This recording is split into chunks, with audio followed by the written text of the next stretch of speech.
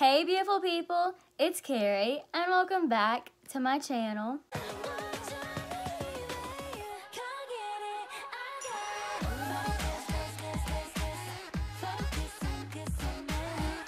Hey you, would you believe me if I said my makeup costs 98 cents? Hey, get a filter because I look gross right now. Anyway, so I'm hopping on here to tell you because clearly I cannot read. So the prices of the items are either 97 cents or $1.97. Okay, enjoy the video. You're shook, aren't you? I bet you are. So they had makeup products ranging from 97 cents to $1.97. That's talking about mascaras, eyeliner, eyeshadow, highlight, everything that you need to complete an everyday makeup routine they have for super cheap. So I picked up products that I use for my everyday makeup routine and I demoed them and showed you swatches. That's why my hand looks a little crazy if you've seen it. So you want to figure out which products in this line are a hit and which products are a miss? Then stay tuned. So as you can see, I already have on my foundation and my concealer. From what I could see, InStudio does not offer any types of foundations or concealers or any type of skincare products like that. But to be honest with you, I probably wouldn't try them out because my middle name should probably be Sensitive Skin Sally because I break out so easy. I would have probably just steered clear from those products. What I'm going to be doing my full face makeup, but I'm going to be using products from the InStudio Cosmetics line. As I use the product, I will tell you how much it costs and I will do swatches and all that fun stuff. So without further ado, let's go ahead and begin. First off, let's go ahead and start with eyeshadow. So eyeshadow, they had a nice range of shades. Now keep in mind they do each come in these little single shades and they are all 98 cents. You heard that right, an eyeshadow pigment for 98 cents. So I picked up 4 shades. I picked up a crease color, a lid color, a highlight color, and just another one to play around with. And they actually had a nice range of colors to choose from. They had some shimmery shades, they had some darker shades, and some colorful shades. I don't know if I just could not see, but I couldn't find names, so maybe they're actually on the pack itself. But I'm one who, especially when I'm doing these makeup tutorials, I like to give you names of what the shades are. And so, I mean, if it doesn't have a name, that's okay. I'll go ahead and start off with the crease color that I picked out. Things are kind of hard to get out of the packaging. Okay, good. So there are names on the back. You can tell packaging wise, it is a little bit cheap. It does ASMR. Packaging wise, it doesn't feel the most high quality, but also it doesn't feel like the worst quality I've ever held in my hand. This one is in the shade T, so we're gonna figure out the T on if these shadows work. First of all, I'm gonna go ahead and swatch it. So dipping my finger in it, it is very powdery. Oh, there's a swatch. There's the second one. So they are buildable from what I can see. On the display, they actually told you which shades were good for your lid, which shades were good for your crease, which shades were good as a highlighting shade. So I thought that was pretty cool. Shade T was definitely blendable. It blended really nicely and was buildable. So they actually do have shades on the bottom of the pack. I was probably looking for at least 10 minutes. Maybe not 10. Maybe I exaggerated a bit. But I was looking for quite a while for where the shade was. But it's on the bottom of the pack. The lid color that I'm going to be using is called Spark, and it looks like this. This is one of the more shimmery colors. Cleaned off my finger, by the way. Shade's right here, so not as pigmented as I thought it would be. That's with 2. Definitely super buildable, which I prefer that. Like, as long as they do build up, then I like it. Has a good color payoff. It's just if you want to get this exact shade, you're gonna have to build up to it. You definitely get the hints of shimmer, But I'm a little bit disappointed with the color payoff because here is what it looks like in the pot. And I feel like it's a little bit lighter than I expected. I don't know, but it kind of blends into my crease color an awful lot. You know me, you know I love to put pops of color underneath my bottom waterline, and they had a pretty good selection of colors. So I went ahead and I went for this purple color. This one is called Rebel, and it looks like this. Let's go ahead and swatch that. So this one definitely, well, I don't know. It looks darker on my finger, but then swatching it, it blends out to a nice, more calm purple. Like swatching it, you think, oh my goodness, you are going to look like you got punched in the eye. But then swatching it, the swatch is right there, by the way. It's not as dark. 3 shades in, I think it is definitely safe to say that the color payoff on these shades are lighter than they come across in their pots, which if you're like me, I would prefer that because I like building up on my shades. But if you're one that does like more intense colors, you may not prefer these. Clean off that shadow brush, and I'm gonna go ahead and dip in there, and then I'm just gonna put some underneath my bottom waterline. There definitely is a little bit of fallout, so just keep that in mind. I'm pretty impressed with the pigmentation on these. I mean, for what you get, 98 cents, I was expecting to have no pigment at all, like kind of like kids makeup. But this is pretty good. There is one thing that I wish they would do, but I'm not like knocking the brand or anything.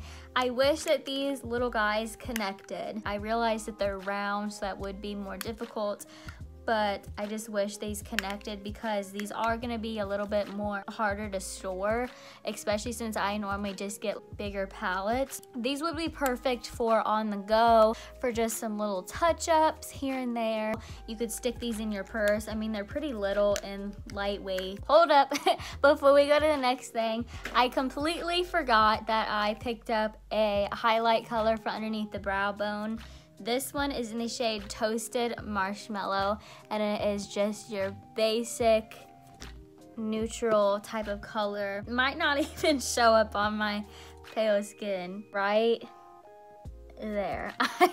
It blends into my skin color. Basically, if you just look at my skin color, it's that color. You guys, I miss my summer tan. It'll be tanning season in a few months. I'm so excited. I'm over being pale, but it's cold, so if I would slap on some fake tan, realistically, it would be like... We know you fake tanned. Because it's only like 30, 40 degrees. So there's no way I could have gotten that dark, you know, that quick. Anyway, I'm gonna take this brush right here, dip into that, and put some underneath my eyebrow. Yeah, that didn't really do much. But if you were a more tan person, then this would be a good shade to highlight underneath your brow bone. But if you're pale like me, you might need to get a darker shade. So the next thing that I'm gonna do is I'm going to do eyeliner and mascara. Now, these two guys, they're not humans. These 2 items actually cost $1.97, so they are $1 more, which to me I think is still a amazing price. Mascara to me I think is just so overpriced, so to get a mascara for $1.97, that's good. But we don't know if it's gonna be good or not, so let me hold my thought. This one's the mascara, and then this one is the eyeliner. They had the regular felt tip eyeliner, which I love to use, and then they also had the little pot, and then with the paintbrush, and you paint on your wing. I personally don't like that type. Can't remember if they had a pencil type. I don't think they did. But here is what the felt tip looks like. Right off, I noticed that the eyeliner kind of hurts to put it on. It does tug whenever you put it on, so that is kind of it is painful, so I will fix that. But it's hurting, so I'm gonna go ahead and go to the other eye.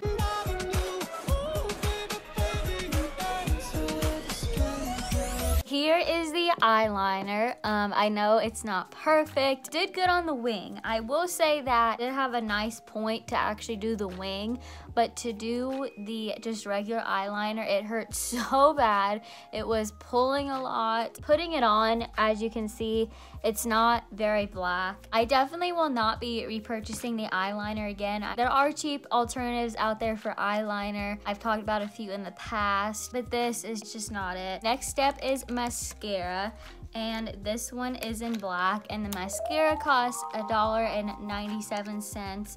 So really cheap for a mascara. We all know I just can't stand paying full price for a mascara. It irks me. Here's what the mascara looks like. And here's the wand. The wand is so small. I was not expecting that. But here is the wand. Smell test, random. I don't smell anything weird. Trust me, you guys. There are some funky smelling mascaras out there. Verdict on the mascara. It was very time consuming having just this little of a brush. You could only coat like 3 eyelashes at a time. So I personally don't like that. I don't know, is it the most lengthening mascara? No. But is it the worst mascara? No. I would say this mascara works better for your bottom eyelashes. I think it coated them really nicely, and I like how they looked. The top eyelashes though, not really a fan of. I will say that as applying this, the brush is so small it gets dry really quick, so you have to keep dipping in to get product. The question is, would I repurchase this mascara again? No. Here's what I'm thinking about this. First of all, you don't get very much product in here, and for as many times as I had to keep dipping in it, it's really not worth the price. You're better off spending a little bit more on a mascara, because then you only have to dip in there once or twice, coat your eyelashes, and you're done. This, I had to dip in like so many times, don't even know how many. Although, like I mentioned earlier with the eyeshadows, I said the eyeshadows would be good to stick in your purse for touch-ups. I think this mascara would be great for touch-ups. Okay, next up is bronzer. Let's make this face not so pasty. How they close these packaging is they have those little glue tabs, so it is sticking to this lid, so that's why it's so hard to get out. Here's what the bronzer looks like. Size comparison between, oh my gosh, hold on. Size comparison between the eyeshadow and then the bronzer. Here's what they look like. Bronzer shade that I picked up is in the shade Miami, so I better be looking like I just went to Miami and got my tan on. I'm gonna take my contouring brush, dip in there, fish it out.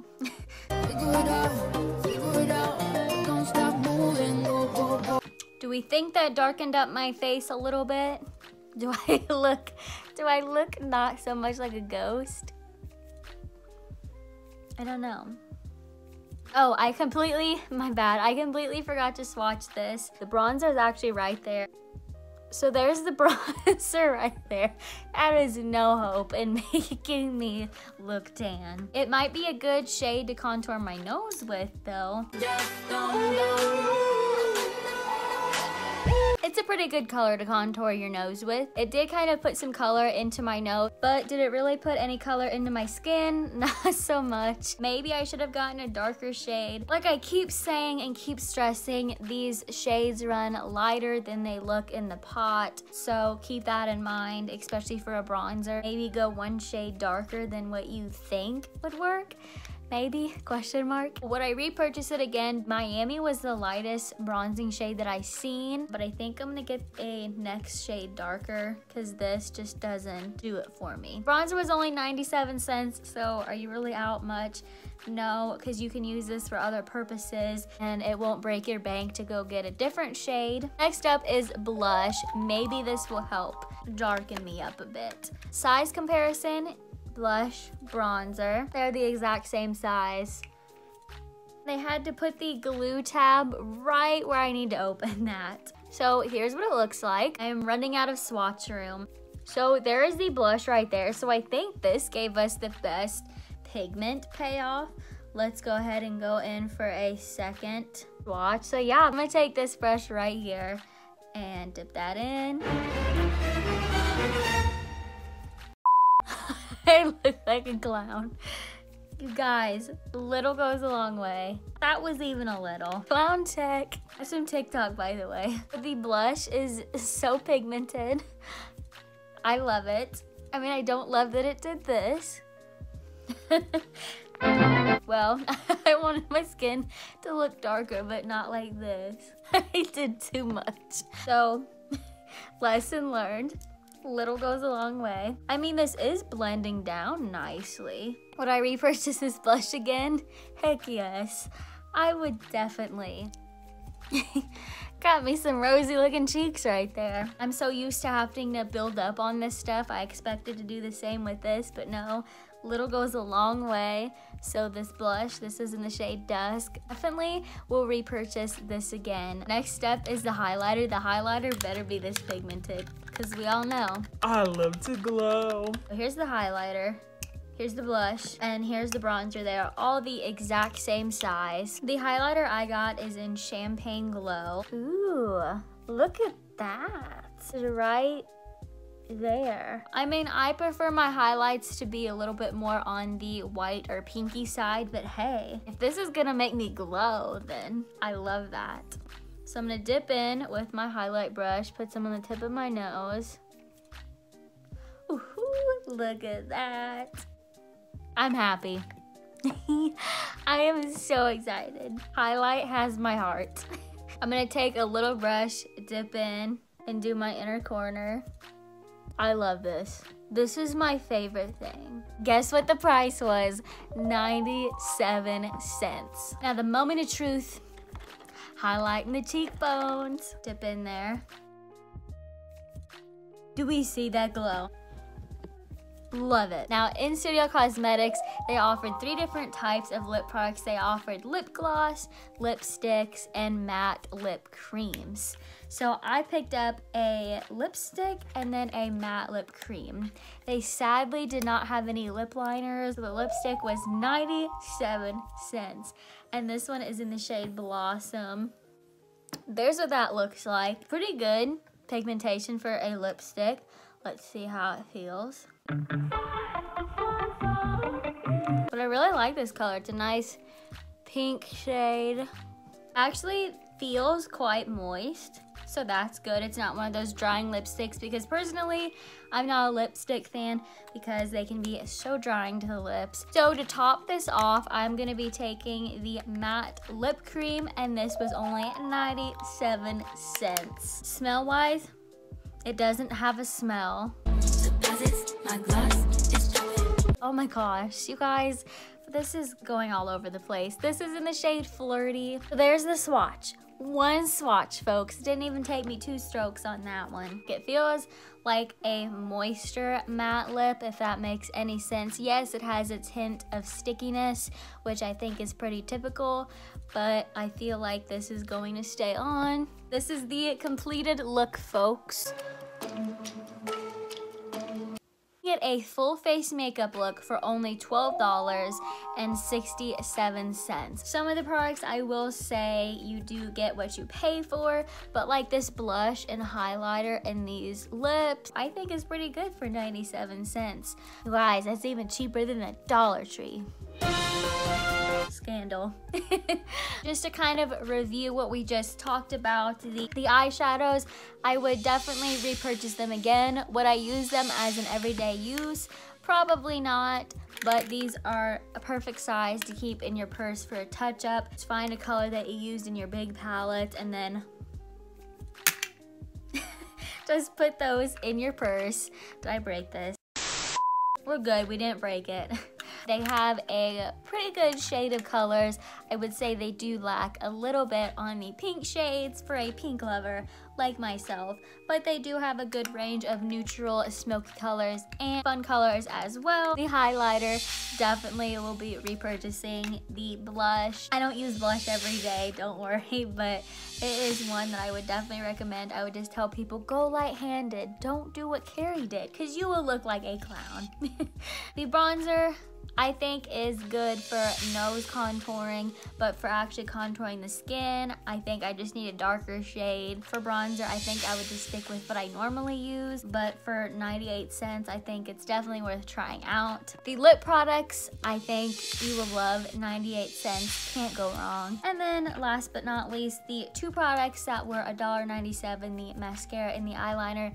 These are really the only two items that I will not be repurchasing again. The mascara pulled and tugged and was super painful to put on, but did give a good wing. And then the mascara brush was just too small, and I like to just do one big sweep, and it was annoying to have to keep dipping in and coating my eyelashes.